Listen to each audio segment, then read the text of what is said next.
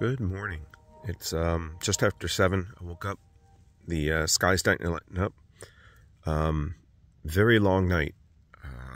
This bag works real good, probably too good. I feel like I was hot and sweaty in it, but I kept warm all night. The temperature is 39 degrees. I still have reception up here, so I'm able to check the weather and check in and stuff like that. Gonna start packing up and get started. I'm assuming my food bag is still there. Haven't got out yet. I definitely need to go to the bathroom though. I've been in the tent pretty much like 11 and a half hours.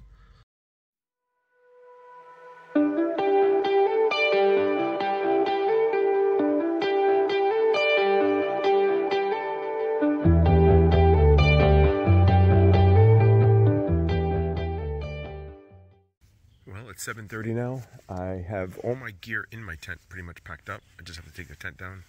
Gonna go to the bathroom probably before I leave. Might as well take advantage of the solitude here, and then I'll start going. I came out to find my bear bag. Even though I know it's here, it's very hard to see when I'm in my tent. So there it is. You can see that little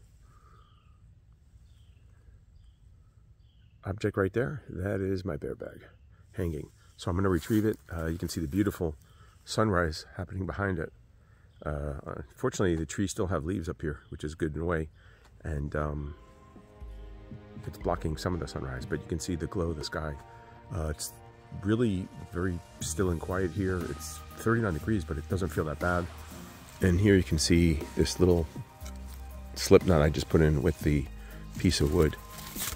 The big thing is always, will the bag come back down? And this bag is pretty heavy, so it does come back down. I have lost a bag once when it got bound on the wood. That was when I first started hiking early on, but pleased to say I got my bag back. The old trail is a dirt road. The camera makes it look better than it is, but you could hike. I feel safe hiking now, and hopefully I won't get lost like I've done in the past.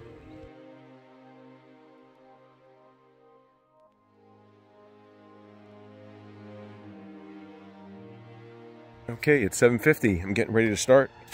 Just finishing up. I used the bathroom, packed up all my gear. The tent is down.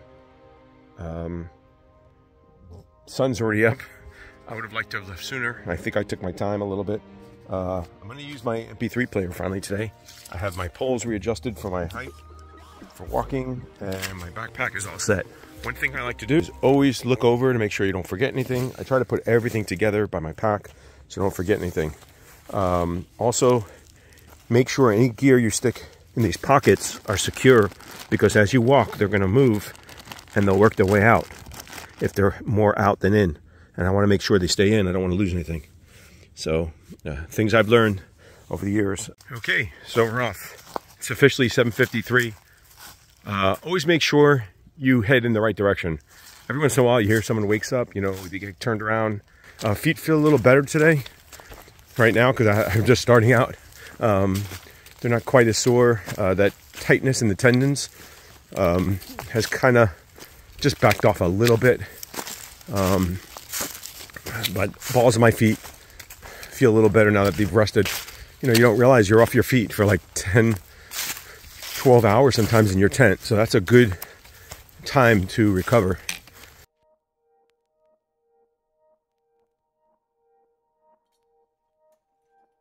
Good morning. It's 9:30. I've just walked 4 miles so far. I'm averaging about 20 to 30 minutes a mile. I've been walking for an hour and 42 minutes. Slow going, up and down, up and down. I've gone up about 700 feet, and I've also gone down about 650. So just a lot up and down. Some steep climbs and descents. So time to hit the Stairmaster when I get back. I'm not in trail shape, I don't think. So, but I'm doing it. But it's slow going. Okay, it's about 9:48 now. I've gone 4.6 miles. I made it to the road, and there's a couple of towers around me here. I'm sorry, cell towers or whatever. Communications. There's a cell tower. The trail, I believe, goes down this path and hopefully crosses over. Hopefully there'll be a sign up ahead. Now, check back in. I'm tired already. Not even 5 miles. So I made it to Mac White Gap. The Pinhoti crosses once again, I think it's Georgia 100. There's the sign. And it looks like someone has left water here. I'm going to take advantage of that. Probably have a bottle or two. Much appreciated. Thank you, whoever did that. So I drank some water. I topped off my bottle. And I'm going to cross this highway, which is pretty busy. And across the way is the trail. You can see it directly straight across the road. And unfortunately, I've got about a 370 or something foot climb in front of me.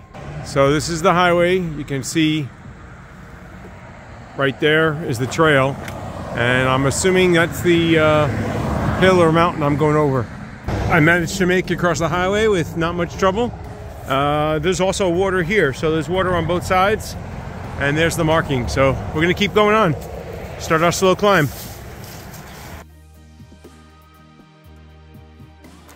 Okay, after that brief climb, you come out to this gravel road, and I guess you have to turn left on the gravel road and take it down a little bit. There's no markings. There's actually a tree on the left-hand side that has the Pinhoti marking, but it's up in the woods a little bit, so it's kind of confusing. It's a little after 11 now. I've gone about a little over 7 miles. I'm on the, looks like an old Forest Service road. Really overgrown. The last mile or two since I've been on this road has been really gravelly. You got to be careful. Even before the gap, it was really rocky and gravelly and very easy to slide down. I lost my, slid a couple of times. So poles definitely help, and going slow and looking where you step, because it's just all loose gravel. Good afternoon. It's 12:50. I just decided to stop and take a break. On this long uphill climb. That's where I came from, and I still have some more to go. That's where I'm going, but just need to take a break. I've been walking for 5 hours. I've gone 11.3 miles, so just needed to take a break and take a breather. Just feeling tired, winded. I did have a bar earlier. I had a bag of Skittles that I was carrying, and now I'm gonna have some Gatorade. It's tough going. I've been climbing predominantly up over the last several miles. The trail has been rocky, as you can see here. You can see it's dirt on one side, but there's a lot of loose sleeps and gravel. Okay, it's 1:44 now. I've done a little over 13 miles, and now I have to go through this blowdown. Looks like somebody's kind of made a path there, but I'm definitely feeling it today. I've got about 2 more miles to go, and I was hoping to do another 2 after that, but we'll see. I gotta say, I'm definitely feeling it. So let's get through this. After sizing it up, I actually decided to go up and around the tree trunk. It was a small little climb, and I figured that was faster than me getting down on hands and knees and fitting through there. But keep going. Luckily, it's mostly down, but this is actually getting my knees to start hurting a little bit. So my left one is talking to me, as I always say. But we'll see. So that may decide whether I stop early or not. We'll see how I feel. I have to look at the map, but I'm heading to a creek. It's hopefully just under 2 miles, or around 2 miles now. So I just realized I've been walking for the last, I don't know, 20, 30 minutes, probably almost a mile, going the wrong way. There's even, somebody's been putting blue surveying tape along the route, and I saw this here, and I followed it down. Well, obviously, I went the wrong way. I'm not the only one that's there. Looking at the comments, many other people have made the mistake, and I don't know what the blue survey tape is for. I'm assuming it was for the trail, because it's been for the last couple of miles on the Pinhoti, but obviously I went the wrong way. So now I have to backtrack and waste time. And I'm really feeling it today. I'm tired now. So I made it back. Basically, I did a 0.8 extra down and now a 0.8 extra up. More importantly, I'm pissed at myself for not checking sooner. I knew something just didn't feel right, so I checked it. But you can see the blue tape, and there's more up ahead, and that's been going on for the last couple of miles, so I figured that was the way. I'm assuming I need to continue down this road. So, and you can see there's more blue tape there, so I don't know where the trail is. Not happy about making the navigational error. It's my fault, obviously, but finally, a marking. I am a little frustrated with this trail. After walking extra, I haven't seen any other markings since I left that road at the crossing, and I basically walked 0.3 or 0.4 here. There's nothing. There's one white blaze on that tree I just saw, and this sign here. I'm assuming I'm supposed to stay on this trail, but really disappointed in that. I've got to say, I'm a little... I guess my fun meter is tapped out for today, so I guess this is a Pinhoti. I would have stayed on the road. But, okay, there it is. So, I've walked over 15.5 miles today, but unfortunately 1.6 of them don't count. I think I just saw a group of turkey, but they moved over this hill over here before I can get my phone out. So I'm hoping to walk up on them. There's about 6 or 8 of them. But they're pretty far away, and they're obviously very skittish. I must have walked right past where I was planning on stopping. I did see a good spot for tents, but I didn't realize that was the spot. I kept on walking. So I got a 2 mile or so road walk. I'm gonna keep going, I guess. It's only 3:20, so I'll keep walking. It's paved sometimes and then gravel others. So I should be able to make good time. And I'm gonna get down to the road. Both knees are hurting right now and my ankle. So I'm not doing good. So I really wanted to stop, but seeing as it's a road and I already missed my spot, I don't want to turn around and go back. So it's downhill right now. I'm taking advantage of that. And hopefully I'll find a tent site up ahead by a creek, I think it is. And then I'll stop there for the night. Maybe a good night's rest, better mental outlook, and we'll see how I do. And then we'll decide what we're going to do tomorrow. The knees were quite bad at one point, but now that I'm on more or less level, it's not that bad. But we'll see. You know you got to be in your civilization if there's a fire hydrant. That means there's utilities. They put a water line here. Obviously someone's house is here, I'm assuming, or development. It's got a gate. It's open, but I'm going to continue down the road. Yeah, the knees and the ankle are bothering me again, even walking on the road right here. So definitely need to stop soon and give them a chance to rest and heal. Maybe I've been pushing it too hard. So got a lot of different thoughts going through my mind right now. So, but just trying to push on to get to a good campsite.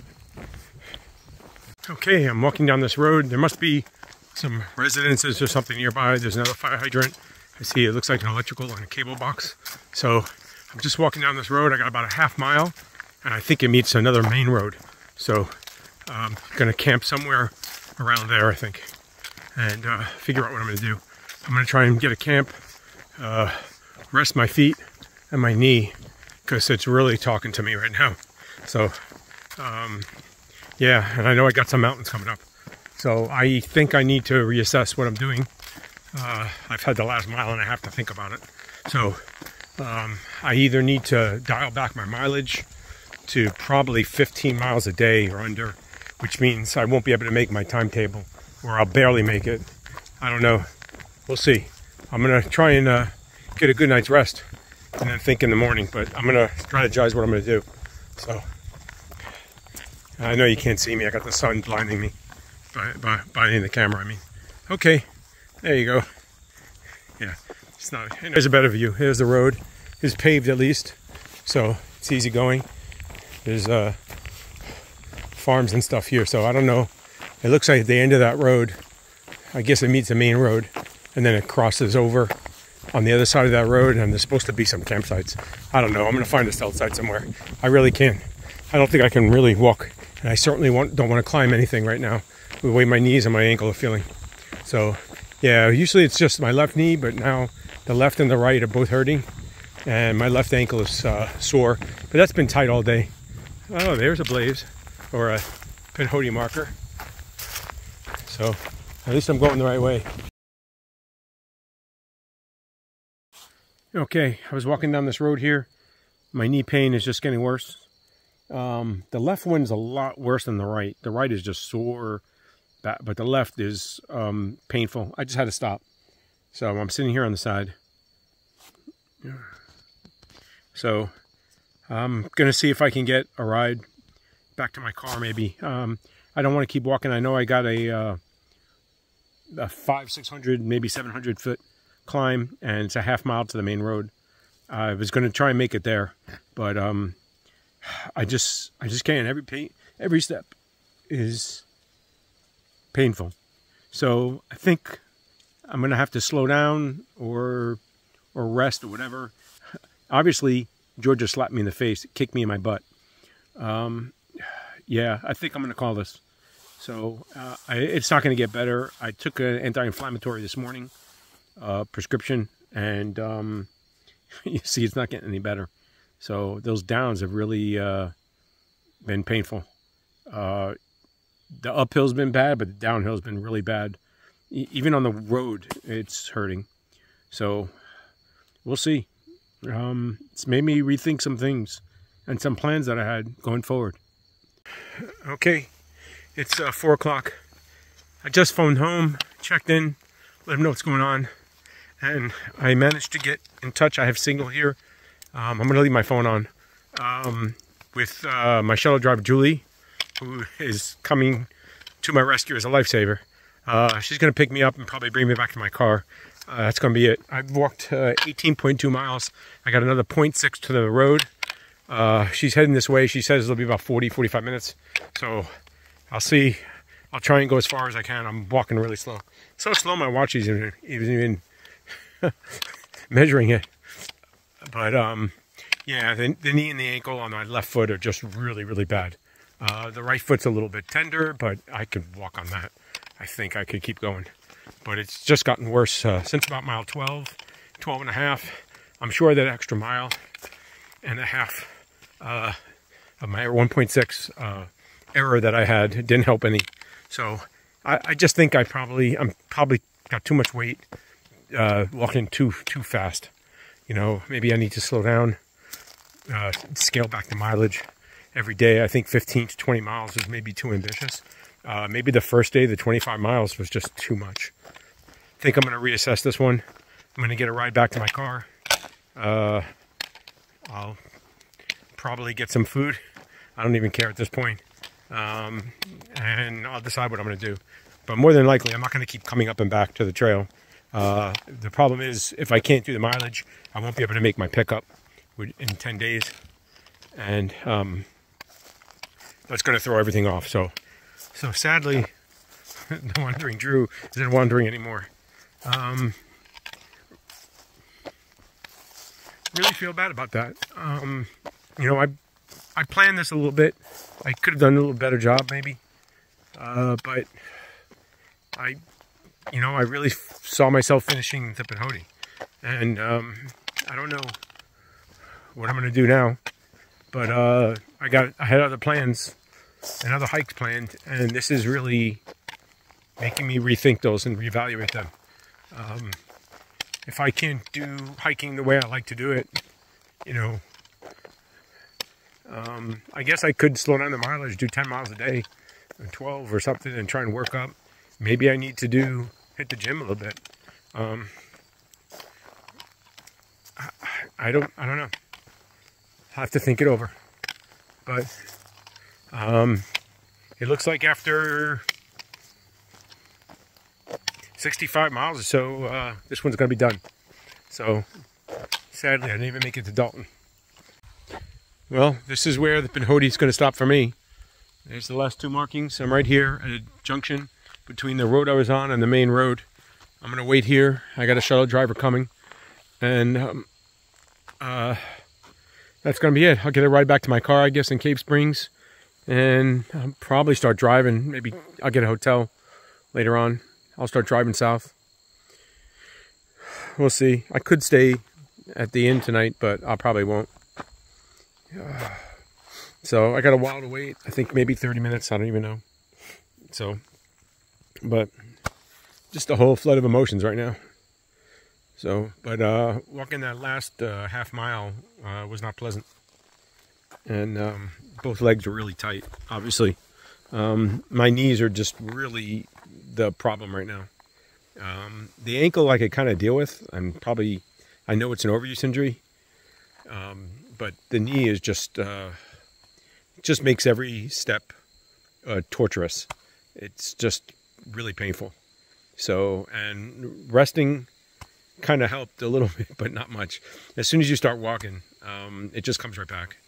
So I don't know. I'm assuming I didn't injure anything. I don't think I did. I never felt pain, like like a sharp pain. It was just a dull ache that just got worse and worse as the day went on. So I'm hoping it's just from overuse. I've been running lately, which is probably not the best. And I know last year I was running, I hurt myself. I had to do physical therapy. And then I stopped running so that I could go on my California trip to Mount Whitney. And then I came back and did a 10K. I have the same 10K in a month from now. And I've been training, and I trained up until I left. And off and on, I've been getting some knee pain from the running probably.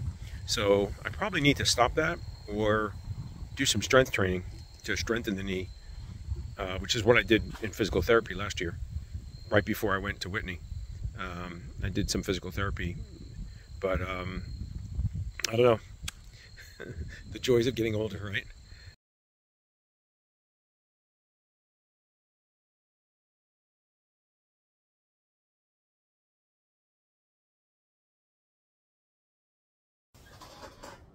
Good morning. It's Thursday morning now. I got off the trail yesterday. I drove a couple of hours. I stopped just outside of Atlanta. There's a lot of road construction. Traffic was backed up. Knees were really bad last night. Getting out of the car and trying to get into the hotel was interesting. I got the hiker hobble, but I think it's for my knees more than just over, walking. By the time I got up into the room, it was after 9. I really just showered and kind of went to bed. So the knees are still sore. The ankle hurts. So it's, but it feels to me like typical stuff when you get off the trail. But it just, for 2 or 3 days, I don't think I should have this much trouble walking or be pronounced, because I've done 2-3 day hikes and usually have nothing. It's usually when you're out there for several days that you have that hiker hobble going on. No, maybe a combination of tactics to make it easier for me to do in terms of cutting my mileage.